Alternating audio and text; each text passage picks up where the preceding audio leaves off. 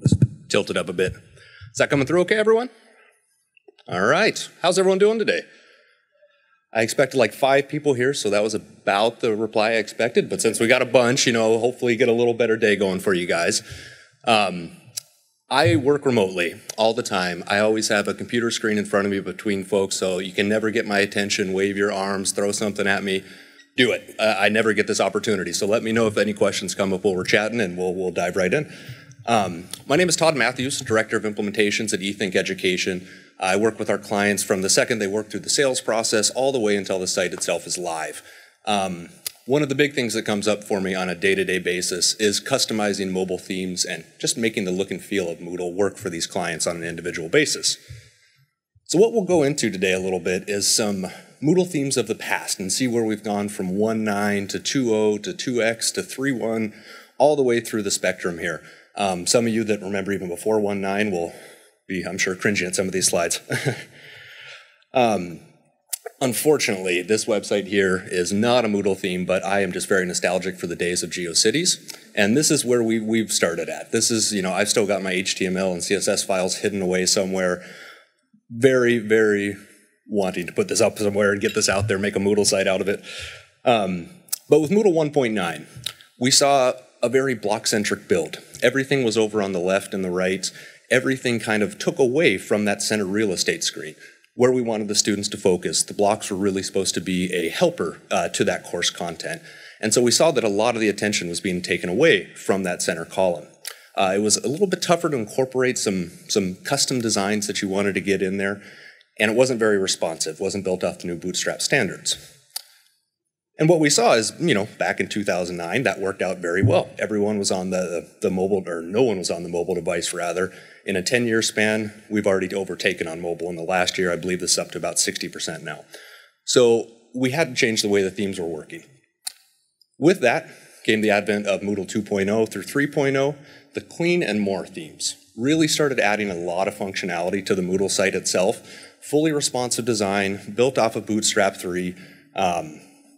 Incredibly nice themes. I actually really kind of miss these. I'm still very 2.0 centric and love having my site admin column, but started regaining some of the center column, some of the real estate back in that middle section there, as well as still allowing for that focus on the left-hand side. As you'll see, though, sites leave a little bit to be desired. They're a little bland. You could get some great customizations in place, but it really took a lot of work.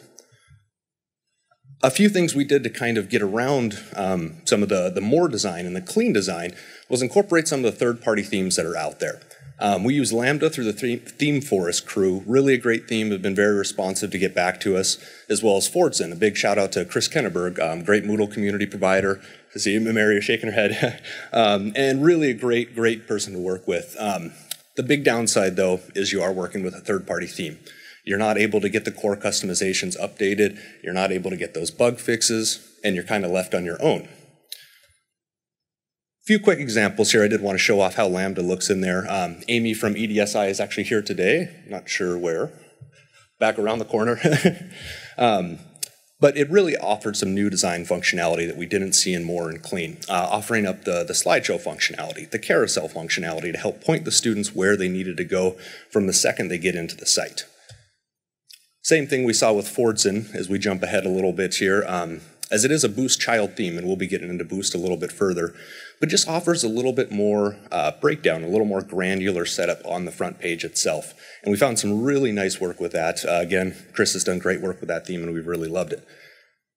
But we still point all our clients to the Moodle Boost theme. It is the standard. It is constantly updated by the team. It allows for that more screen real estate, built on Bootstrap 4 standards, and really just a nice theme all the way around. The biggest thing here, and something I'm going to harp on quite a bit as we're with the community today, is that help in the community is really amazing. There are, if anyone's a Arrested Development fan, there are dozens of us out there that are big CSS fans and really dig into this quite a bit.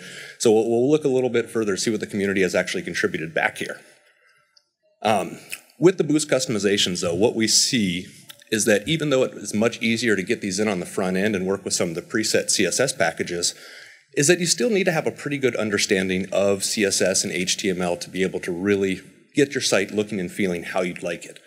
So we see that we can start incorporating some nice background designs, bringing in the RGBA so we can have some transparency on our left-hand column, and even really making the site look completely different through the footer.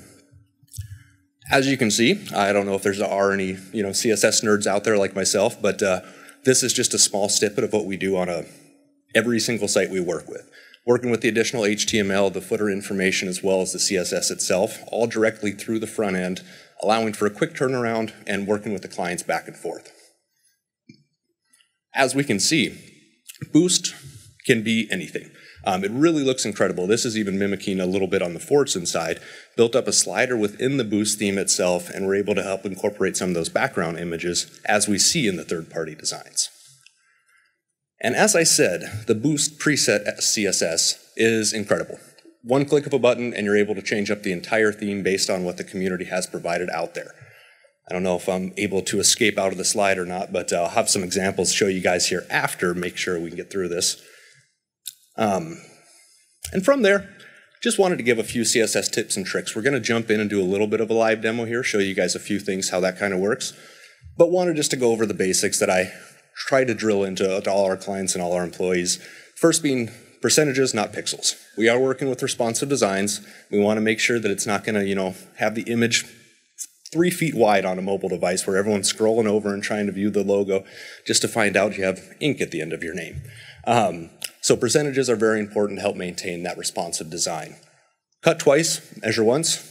That's a little bit backwards and a little counterintuitive, but what's that to say is to actually use the front-end web developer tools to be able to get in there, make some changes on the fly without actually affecting anything on your live site, get that in place, make sure it's set, and then bring in those design elements.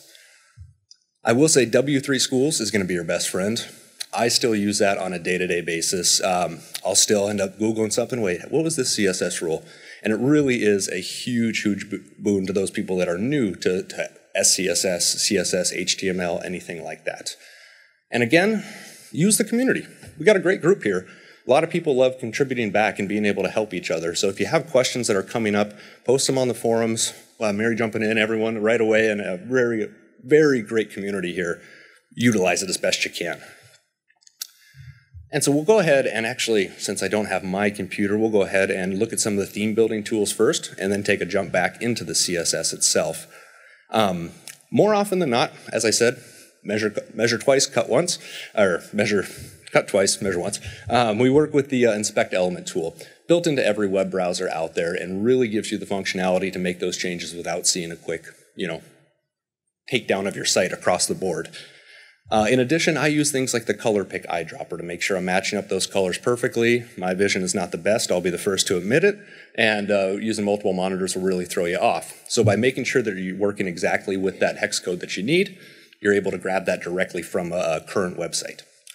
And the last but not least is the 3D page tilter here. This is something I love. I don't know if anybody remembers there was a 2.3 bug where the grade submission button would sometimes disappear off the site. And so this became a great tool where you could pop the screen out into 3-dimensional, be able to look at that, manipulate the page itself, and see where that hidden div was at, being able to then make those changes and get the update so it's visible again. And a few just fun sites that I use on a day-to-day basis we'll show you here as well. Hex to RGB tools for those that don't like the hex codes. Looking at complementary color schemes, making sure that you're having a nice flowing site. Looking at actually some CSS animations that could be included in there. Talking about the favicon creation for those of you that don't have a favicon created. And last but not least, the accessibility validator. A very cool tool that allows you to essentially make sure your site is looking great across the board for all users, making sure it's 508 compliant. And so with that, bring this over here. I want to make sure I'm still coming through. Maybe not. All right. So I did kind of build out some of our clients here and just showing a progression of how this comes across from that more theme, a little less snazzy, into that Lambda theme, offering up some of the functionality that we saw with the slider images. Working into Fortson itself, where we start bringing some of those bigger background images and really helping brand that page from top to bottom. In addition, Boost itself offers up some great functionality, as I said. We see these sites across here. Perhaps one of my favorites, I actually worked with a client specifically on this to get these in place. Very cool design they came up with, and really helps make that footer pop out for you a little bit. And last but not least, a very basic boost theme. So this is where we generally start and work our way back towards something like Rehab Essentials is here's using.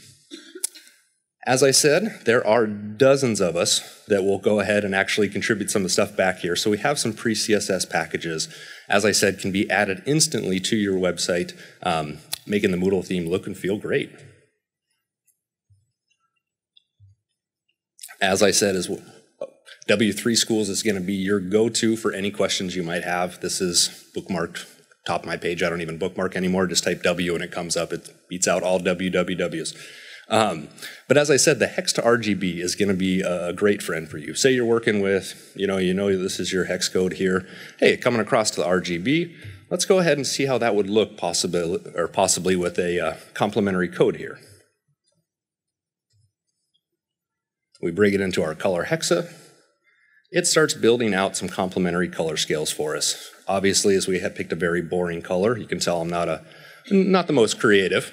But that's why we have our random web page. Oops, sorry. So that closes down. Yeah. Maybe it closed down. Yeah, well, it disappeared on me. Hey, we're back. So now I get my creativity back. I'm able to then grab some of these codes. Hey, I like that one. Oh no, what's going on with this computer? Not a real big fan. But with that, then we can take those hex codes back, put in something a little more vibrant here. Yeah.